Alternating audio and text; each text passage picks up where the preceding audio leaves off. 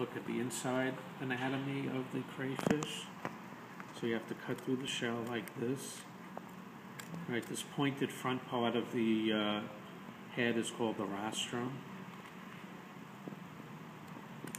You could see the eyes on the side of the head. So we have to cut the shell. They have a hard exoskeleton made of chitin.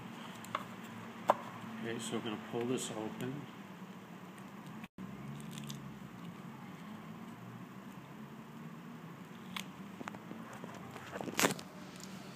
Alright, it's not the... so these feathery things here are the gills. Okay, so they have gills just like fish. Okay, the part here in the center would be the heart. The heart should be in this region here. Alright, they also have a structure here in the stomach is up here. They should have a chewing structure called the gastric mill, which looks almost like a tooth in the middle of the stomach.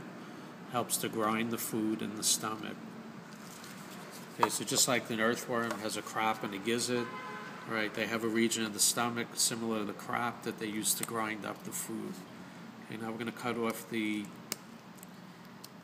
shell in the abdominal region. So the heart should be here. It's usually more pink staining. It's sort of diamond shaped. And it usually gives off a dorsal blood vessel. Okay, so this is the dorsal artery coming off the heart. Right, they have an open circulatory system like all arthropods, so the blood is not always inside a blood vessel. And all this here is just muscle. Right, so they have muscles in their abdomen that they use to, flap the abdomen back and forth. And under the dorsal blood vessel is another tube-like structure that's part of the intestine coming off the stomach. And that's pretty much it.